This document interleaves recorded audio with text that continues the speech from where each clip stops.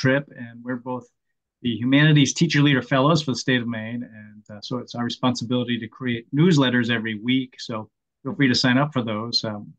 And at the end of each month, we have a professional development opportunity. And there's sort of a lot of movement right now across the state to develop the skill of asking questions in the classroom, or asking good questions in the classroom. And so this is sort of a part and parcel to that movement. I know that they have, starting today, actually, a 3-week online course with the Right Questions Institute that develops the skill of asking the right questions.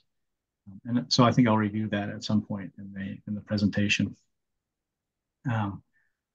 Feel free as we're going through this to chime in and ask any questions. You can chat them as well, but sometimes it's nice to have conversations regarding the content, because we get in the flow and sometimes we don't realize we're missing things, or maybe we're going too fast. So we really encourage you to try and to stop us and engage us with any questions. And then at the end, there's also some time for questions and exchanges as well. All right, well, without further ado, why don't we get started? I'm going to share my screen. Oops, sorry about that. I'm going to go to the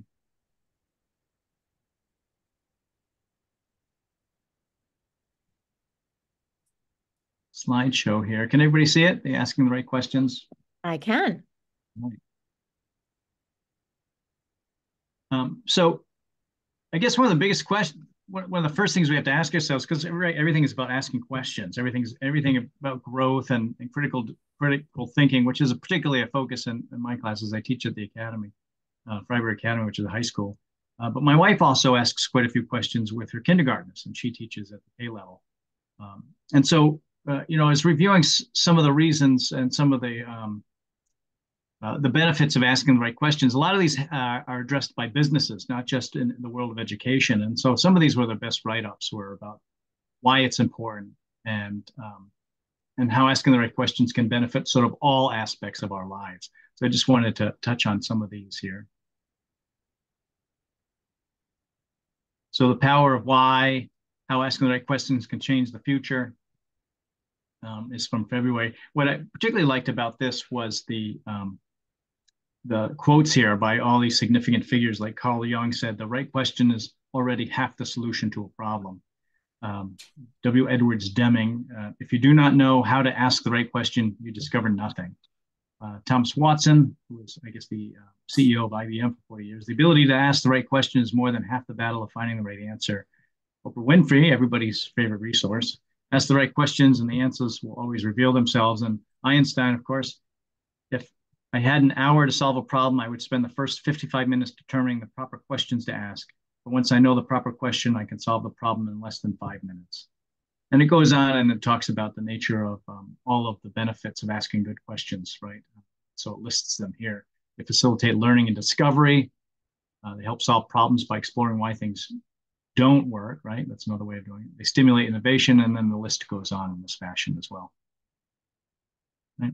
There's also 6 underlying benefits in this article of asking questions. This is in Success Magazine. It deals with businesses, and so I'm just going to scroll through the major headings here. We learn about life through questions. The more we question, the better answers we get. Quality of our lives depends on the questions we ask. Questioning makes you open. Questioning makes you wiser, and asking the right questions creates happiness, right? And you can go into more detail and depth with those. And I have to agree with all of these. That's why we find that I think the most educated people are the ones who have been trained to ask questions. I don't mean to be biased in that statement, but they have the training, they have the background to keep their minds open about exploring things and asking questions about them. So great detail in some of those articles about the power of asking the right questions throughout not just education and learning, but life beyond that as well. All right. So we have to, explore why do we ask questions in the classroom? And there's a host of different reasons, and everybody asks different questions for different reasons. And here are some of the most common responses, right? To check for comprehension, to assess knowledge, to gauge attention levels, to redirect students, to promote dialogue, to enable students to think critically and differently, to stimulate independent thinking, and to create discussion. And here's an article that deals with some of these, especially the last three are the ones which I think are some of the most powerful. We ask the right questions.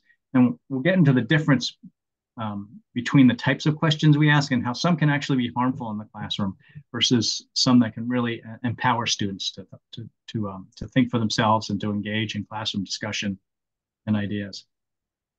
And so this using effective questions from Cornell University, their Center for Teaching Innovation, goes through a lot of the things I'm touching on here. Why ask questions, considerations for developing and using effective questions, and getting started with designing effective questions. And they refer to Bloom's taxonomy, which I'm not sure if everybody's familiar with, but that's the different levels of thinking abilities, right? From just remembering up to creating. So better the question, the higher on the taxonomy will be, and Bloom's taxonomy will be with our questions. And so furthermore, what is the purpose of asking questions? Right, all of these reasons for asking questions have great value, and I use them every day when I teach as well. But I'm really conscious when I want to get into depth about how I structure a question, right? Because some questions are less constructive than others, and some can even discourage students from taking risks or participating, right? So what will happen is a lot of teachers will have the answer in mind, and they'll ask the class to answer it. What was why did William the Conqueror invade England? And some of them may have their own questions, but we have an agenda, right? We want a specific answer. And the more we ask questions that we require specific answers to, the more time students have to get the answer wrong, right? Because that's not an answer coming from them, that's an answer coming from content that we want them to have, right? So the best questions are one that empower students and leads them to greater levels of inquiry and enable discussion. I just want to check to make sure that there's nobody else coming in here. Just a second. Nope, I think good. Sorry. Yeah, oops, I want to go back.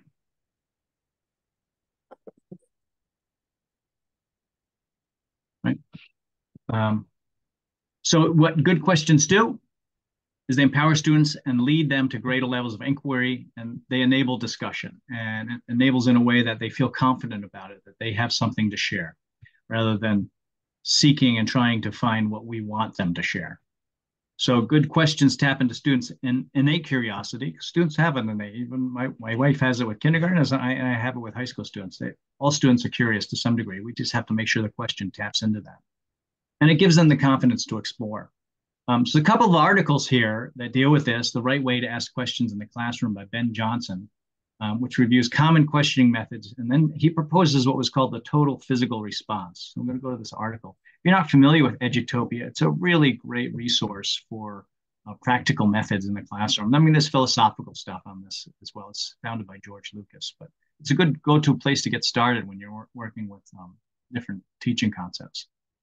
So posing a question to class, allowing time to think, and then calling on a student, and one simple strategy for engaging students in a better academic discourse. And he goes on. It talks about a lot of the different methods, classroom observations that engage a more dynamic classroom. But the simple and effective approach he recommends is a total physical response. Right. And I'm sorry about the Wikipedia, but this is the link they had, which is developed by James Asher. And it's based on the coordination of language and physical movement. And this is sort of like a mnemonic device, which when you have a question, there has to be some physical connection to it. So some people may put a question on the wall and have the students go up and write. So the more physical activity they have with a question, the more involvement they have, and the more different senses are involved, which I thought was an interesting approach to it that I've done sometimes. I never really put it to this particular language. So I thought that was an interesting way, sort of like a mnemonic device. So here's a common model, right? Where you ask a question with an expectation of a specific answer. So students are often incorrect, right? Which is discouraging, and they'll stop taking those risks if they know they have a question that they want to answer, they want to be engaged, and they keep getting it wrong. Why take risks like that? Another one is it doesn't allow them to explore their own ideas, right? Students have a lot to offer, and we want to engage the interests that they have and their experiences. And so a good question will take advantage of that. believe it or not, the common question that we have here, where we have sort of an agenda and you answer a question with the expectation of getting a specific answer, often favors males over females in terms of males being more dominant in class discussions. Not always, but I hate to generalize, but it's often the case. And it also, I've served as a department chair several times in my capacity as an educator, and I've been to a lot of workshops, and we find that, and I find as well, and I have to be aware of that. A lot of us teach to the male presence in our classroom for whatever reason, whether it's behavioral or social, whatever it is.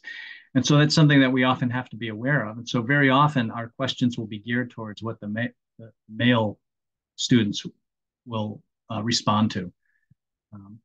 And so when I'm observing teachers, I often will observe how often they probe deeper with the male students versus the female students, how often they will seek out somebody who's raising the hand as a male or a female. And we find that there's a very uncommon but unacknowledged bias towards, against, it's nothing that anybody's doing consciously.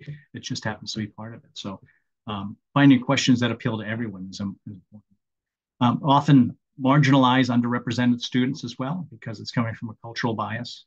So the questions that we want to make sure that they can be tapped into by everybody. One of the best examples I had was how the SAT is often very biased against, underrepresented students, because even though they may be brilliant, they may not know what a teacup is. But if the question is all about teacups, they're going to miss out on it. So we want to make sure that the questions are inclusive.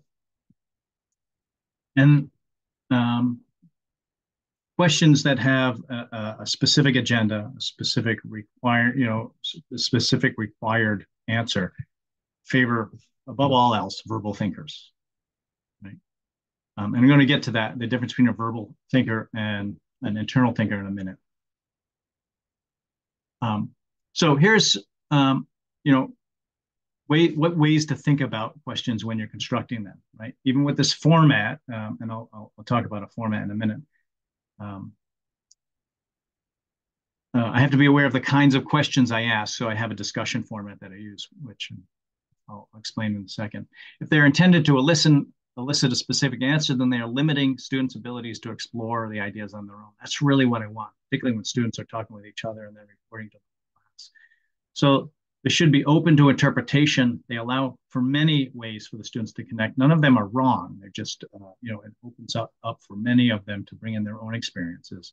And it encourages them to take risks. That's big for me. Asking questions encourage students to take risks.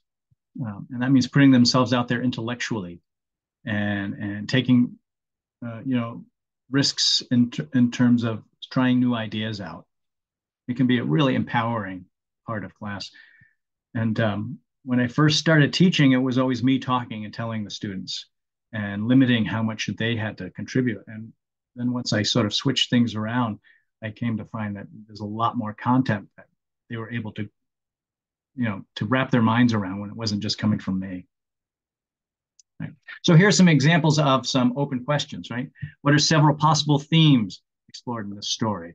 I'm not giving them a specific theme here. So these are things I've used, and there's some down that my wife has used as a K teacher. Obviously, they can be adapted for any classroom and content. What are these characters' motivations? What questions do you have about the story, the song, or the poem, or the music, or whatever you're studying? What ways does this story connect with others in a community? So they're making connections to other things that we've read, and they're bringing their own experiences into the exchange. How might other people view this story differently, and why? In what ways does this story connect to your life or your experiences or your family? And what do you see here that is interesting? In what ways do these concepts connect, right? Those are ways for them to explore without having a specific agenda at the end, right? It's just ways to interact and then to engage and sort of have a dialogue with each other about the content.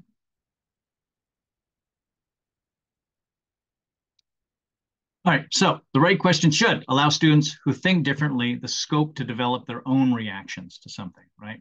And so here's an example.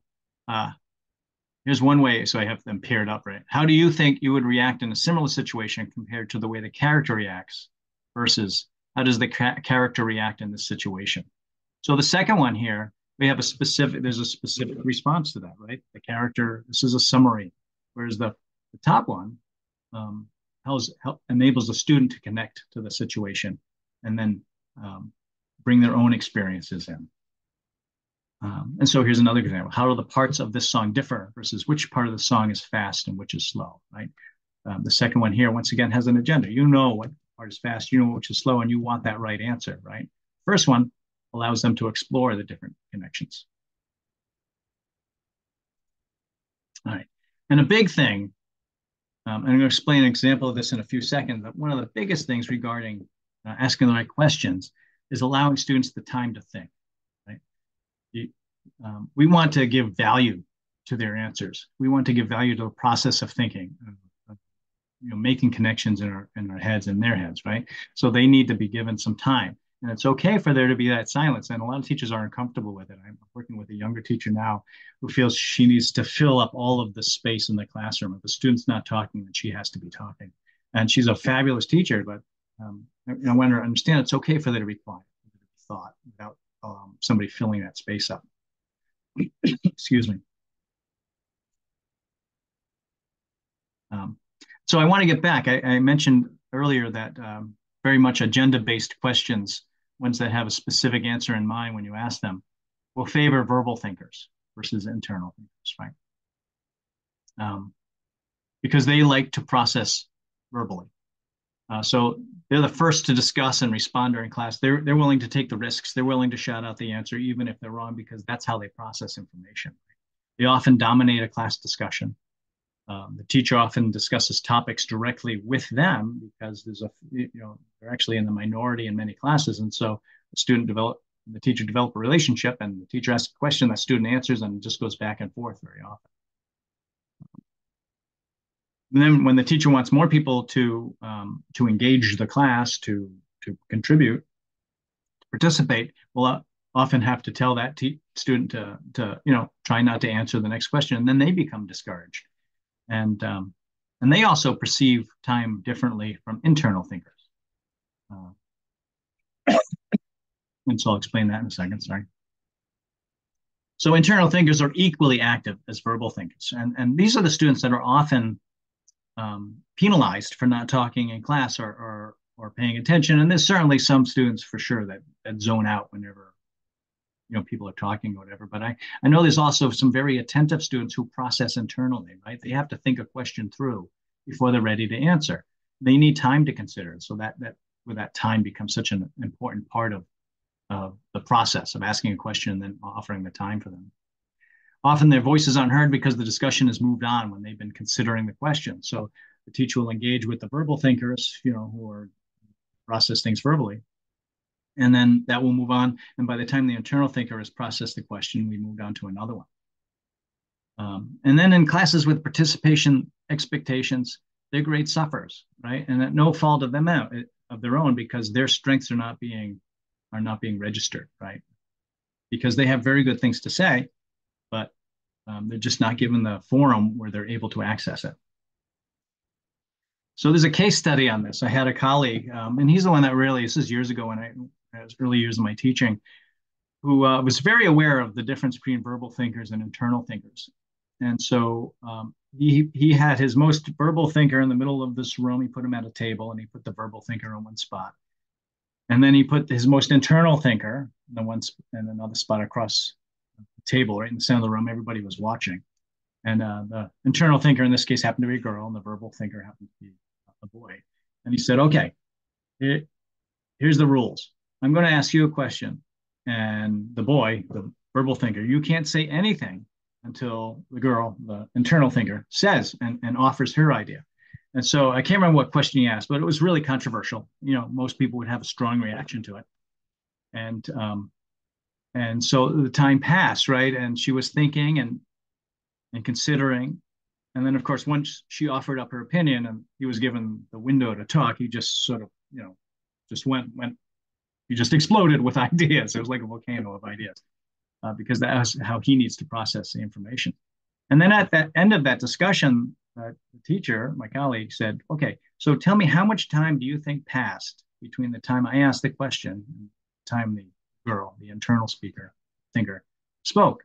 And she said, oh, and this they were very honest with their reactions. And she said, oh, maybe 20 seconds, 30 seconds at most. And the boy said it had to have been 3 or 4 minutes.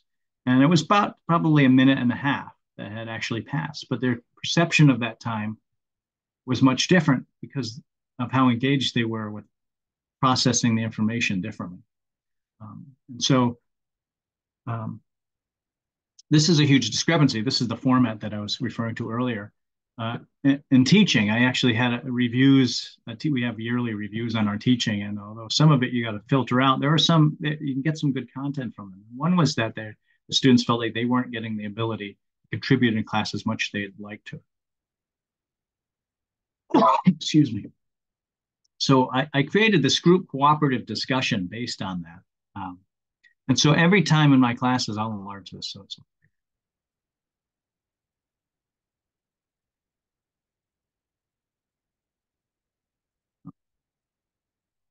there. Right. Every time students, I won't bring you through all the discussions, but essentially on a single study, whatever the unit is that we're studying, they'll break up into these groups and they'll take roles. There's a facilitator. He has a responsibility maintaining the focus of the group during discussion, right? And bringing students in that are drifting or redirecting the discussion. There's a person who writes down what's going on in this discussion. And then there's the reporter. And this is the person that has to explain to the whole group what ideas the group came up with regarding the questions that we're dealing with. And they have to switch these roles. So we may have like 3 or 4 discussions for a book, and nobody can be the reporter twice or the reporter twice or the facilitator. They have to switch the roles. If there's more students, they can share the roles. So that's the rotation idea. And then eventually, of course, those ideas will be aired out to a full discussion. And so in this way, they'll have discussed the groups together in small, comfortable groups where they sort of have to discuss so that there's enough people and enough ideas to spread. But this gives voice to those people that need the time to think. It allows them to process this information before we talk about it as a group. It also gives them the opportunity to contribute because if they're the reporter, they have to talk to the whole group. And so they get to, they don't feel like they can wait on somebody else to report. They're the ones that get to do it. And then I don't like necessarily grading on participation, but I will have the students grade each other because in that small group format, everybody has a responsibility to exchange ideas and to give each other time. And so they have to grade each other. And this actually goes in the rank book based on their criteria of preparation, fulfillment of those roles, contribution to a group discussion, attitude, and overall effort. And so I tell them the minimum preparation is having read or considered the material that we're going to be working in class. That's a 1. Other than that, they have to think about it. They have to consider things from the class. They have to make those connections as we go through.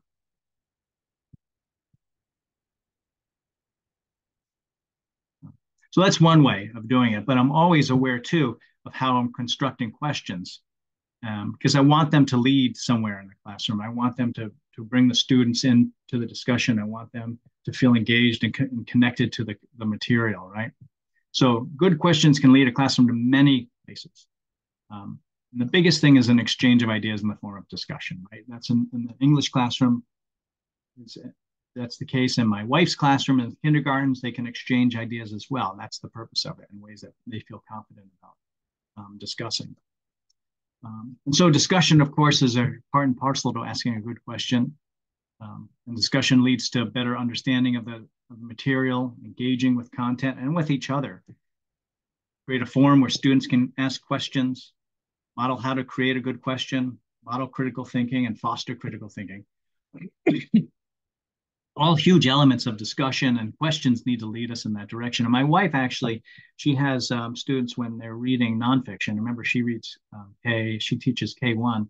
We'll have them have a nonfiction book, and they have to ask several questions. What do I understand? What do I need to understand more? What don't I understand?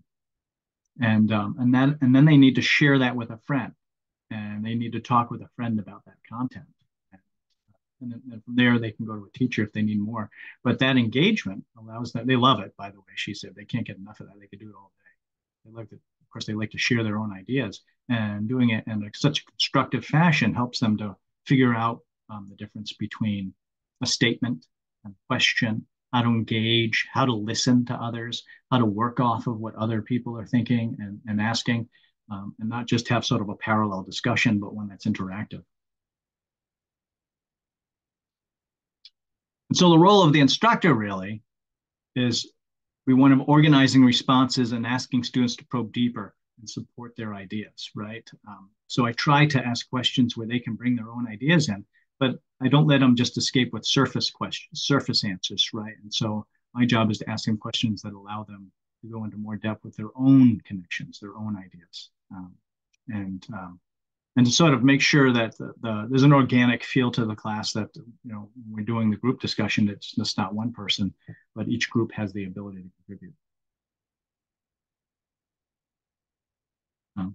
And making sure that I both model good questions and I have them practice that, right? So every time if we're studying, like right now in one of the classes, we're studying the Bible, studying the Gospel of Luke, getting ready for a biblical illusion unit. And so I'll ask them, okay, so what was the purpose behind what this figure was teaching? And then I'll say, now come up with your own question about this figure. What are things you think would help us get deeper into that? So they have to develop their own questions as well. And methods for the lower grades, we're not getting as much depth. I teach at the high school level, but my wife still, that's all the whole day is all about asking questions, right?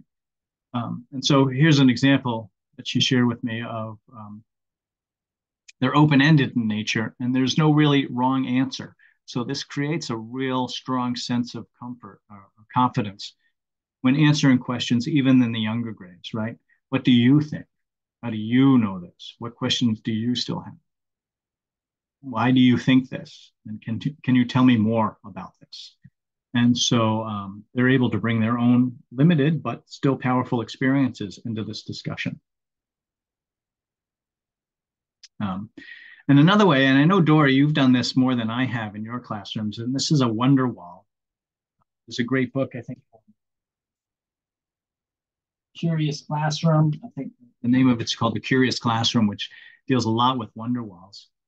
And they're a great way to celebrate questions as a class community. Encourage students to practice inquiry, to take risks, and they like to see their names up on the wall. So it's something that they're proud of, both in terms of their ability to question, but their ability to actually have something they can contribute in a physical way in the class. And this extends class discussion and allows for different forms of participation. Dorie, have you used this method before? Yes, I have. I like it because it also helps you model, how to find the answers to some of the questions, like researching answers. So I also teach elementary school, and I'm actually a music teacher. But sometimes, if like we're studying music, from another country or something, and students have a question about the composer or the country of origin or something, and I don't know that information right off the top of my head, it's like, let's put that on a sticky, stick it up on the wonder wall, and then in like another class, the next time I see them, we pull out, look for areas for information. Where can we go to find the answer to our question?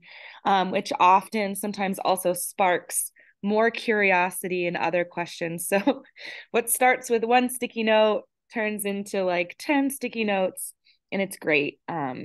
It's a really great interactive way to some students that maybe might not raise their hand to ask a question or share something that they're wondering. I find that they are more than willing to write it down and then stick it on the wall before they leave class. I've been trying to consider how to do this. There's a lot of movement in my classroom. I'm in and out, and there's obviously a lot of students, but a way for them to do the same thing in a meaningful way for high school students, because I like that that sort of has a strong presence in the classroom. The inquiry that the questions on the Wonderwall provide. It is challenging if you teach like multiple sections or grade levels. So like I teach kindergarten through fifth grade. Um, but we've got a color coded system. So each grade uses a different color sticky note and we kind of just organize them as best we can. I do have some fifth grade students that love to come in during breakfast time or something like that to rearrange the sticky notes for me or to like make a little sticky note map, which is also um, a great way for them to be thinking about the questions that are being asked as well. Um, one thing that really helps as well is the idea of metacognition. And I don't mean to condescend it. I'm sure all of you know this, but just so we're on the same page. And so that's really considering how you're thinking. And this is even something that can be done at the younger age, right? Does it make sense? So here's on the right here is a little here about metacognition. Does what I'm saying make sense? Does that really make sense? Do I understand what I'm reading? What can I do if I don't understand it? These are the methods my wife is using with her kindergartens, right? What can I do if I don't understand something?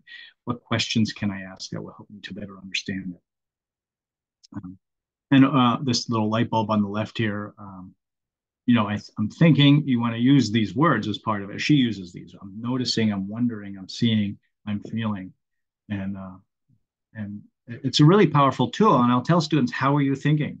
How are you thinking? What questions are you asking about this problem, and how does this reflect the way you're thinking? And so that in itself really helps them consider problems in different ways. And I tell them about, and I'm probably going off tangent, but it's an interesting story because there was a time when I was purposely trying to think like somebody smarter than I am.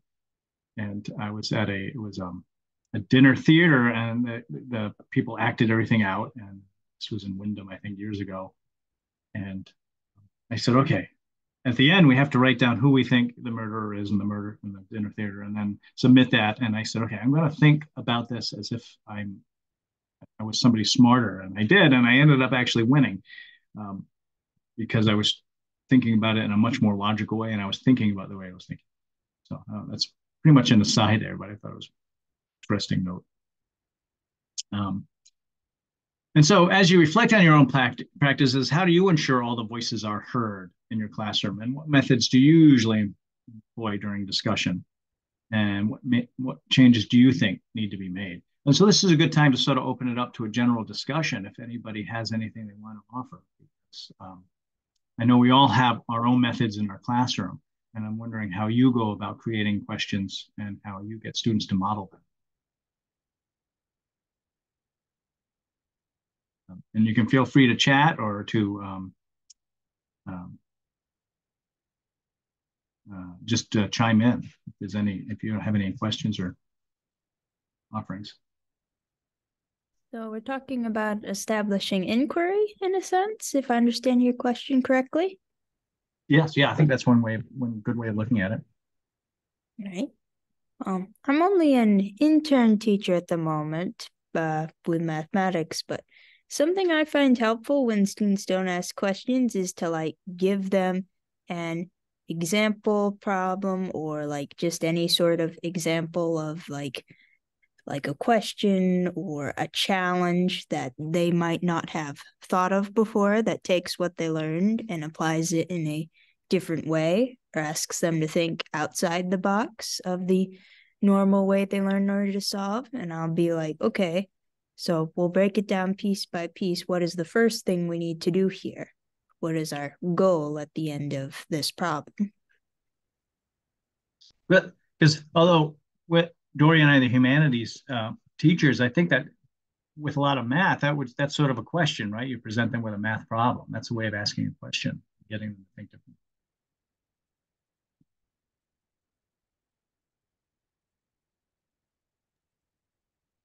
So when I used to teach, because I'm not teaching right now at the moment, I always loved the idea of questioning because it was a way to engage all of the students in your classroom. And I taught middle school. And And I would let them know, right at the beginning of the year when we started, that I didn't just always interact or call on the students who would raise their hand. And so anybody in the class I might talk to or ask questions of. And I think you had mentioned this earlier. Wait time is really important, I found, that you're asking students some questions and give them a little bit of time to respond, that the silence is okay. And one of the things, at least that worked well with middle school, was a student would answer, and then I would say to another student, what do you think of that? What were your thoughts around that? And then sometimes students would be like, well, I don't know. And I also found then a good method was, that's perfectly fine. You think about that a little bit, and I'll come back to you later on in this class. And then I always did go back to them. And by that time, they would have something to say.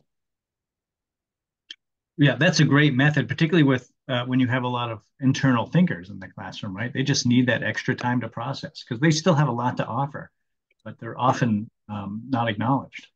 And sometimes that is a good way to invite the really quiet people, of which I was one, to participate, a way to bring them in. Yeah, and it's a way without them having to take too many risks, but giving them confidence. Yeah, I agree. I have something to share. So one thing that I do sometimes in my classroom, I start with a task, instead of an ask, so to speak. So, if like we're starting something new or even in review of something, I will give students a task. So for example, today that might have looked like my fourth graders are learning a new song on their recorder and they were looking at it for the first time. And I gave them the task of, okay, I want you to sit quietly, put your recorder on your chin, and I want you to try playing through this song, right? Go through it on your own on your chin. And then so that required, I don't know, maybe 5 minutes or less of like quiet time where students were actually able to kind of really look at the music, the internal thinkers thinking about it. Maybe they didn't, like if I had asked, what do you see? What do you notice at first? They might not have known what to ask or to say. But after they tried playing it, the task, okay, well, what did you notice as you were going through? What were there, and the answers were, well, I noticed there was a pattern. I noticed there's a new note that I don't know how to play. And it would spark other conversations as well. Turn and talk to a partner about something that you noticed in this snippet that we were just looking at. So sometimes starting with a task prior to the discussion helps kids think of what they want to say or need to say. And then also I find too, just for literacy purposes, providing like some sentence starters for some kids too, or like a bank of things that could be said as well sometimes gets the ball rolling for students that might be a little more reluctant to share. Yeah, I think that that sort of that bank, that beginning helps them model the questions that they need to ask, and then that gives them something reliable that they can. Kate, I saw that you were unmuting before. Did you have some? Yeah, well, I know I'm not actually in a classroom, just an informal education setting at the museum. So I guess it's can be a little trickier because we're only with students for maybe half an hour, and that's the first time we've met them, and then we never see them again. But this is making me think about the two virtual program models that we offer right now.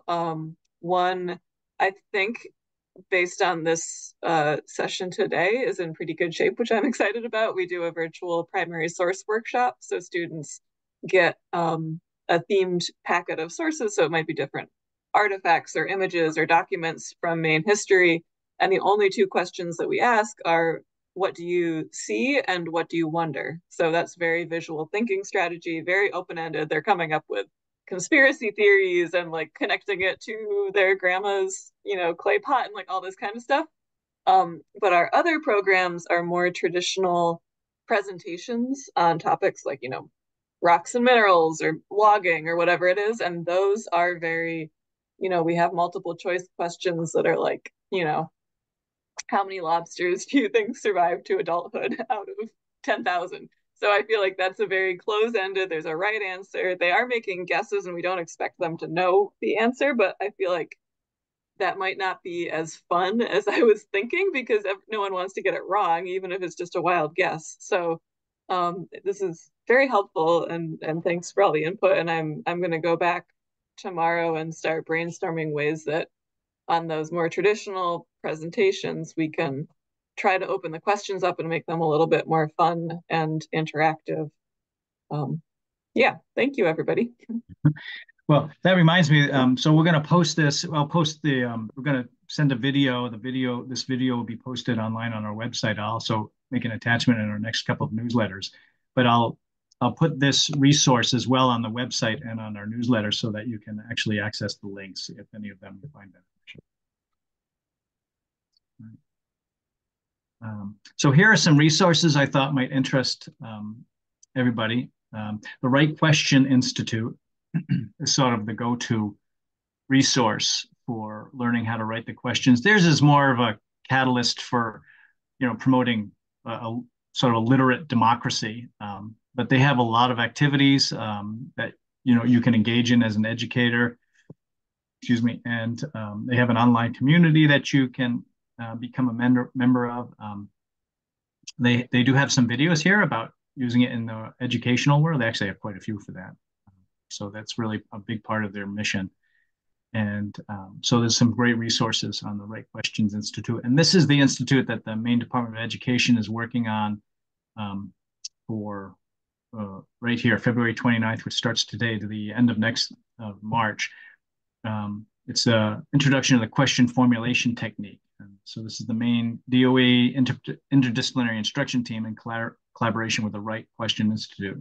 It's hosting a 3-week asynchronous course in the question formulation technique.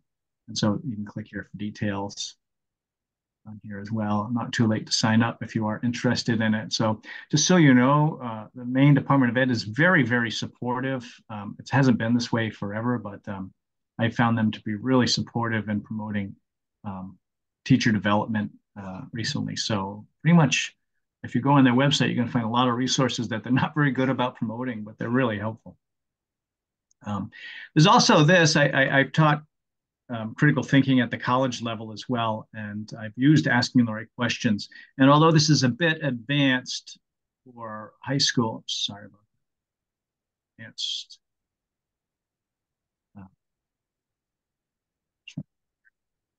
For even high school kids, unless you're in a advanced track, it does give you a lot of good basis for asking questions and clarifying questions and helping kids to think about different issues. And so it's a good thing that you might be able to adapt this. This is the free version. This is version 8, which isn't particularly different from version 12, but of course they come out with new versions every few years so they can sell them. But there's a free PDF of the 8th edition online, which can be something. I guess I put that in there twice. Sorry about that. Something that you can access as well when you're trying to create questions for the classroom. And all right, that's it. There's contact hours. There's a Google form here that you can fill out. You're welcome to obviously come to our website. It's Humanities. It's on the Maine Department of Ed, and so we have that on our newsletter as well.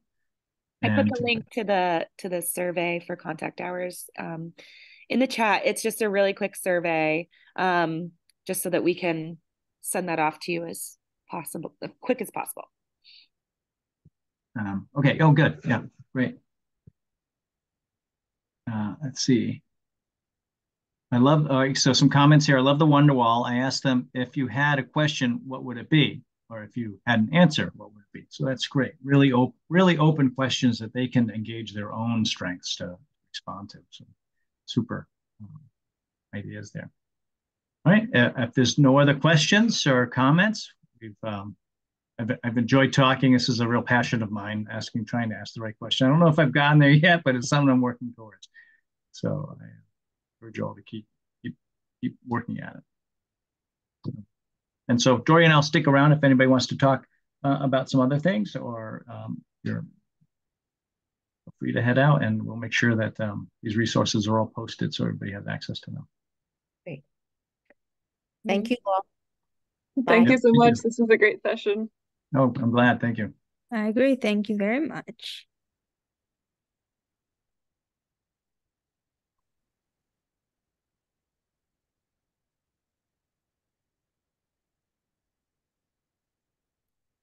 Tatiana, are you still there? Did you have any questions?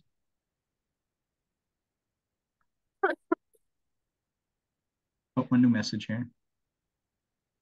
Oh, it's a survey. Good. Yeah, thank you for Sorry, posting. no. Yes, Okay. I'm just finishing the survey. Thank you so much. This was awesome. Well, I Thanks. appreciate it.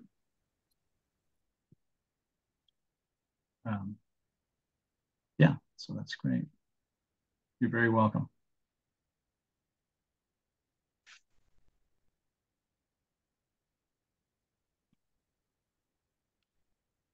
Close to the 1 hour mark.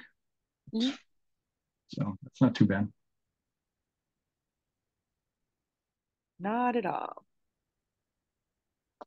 Okay. Here All she right. goes. So, Good job. are we still recording? Oh, yes. Hold on.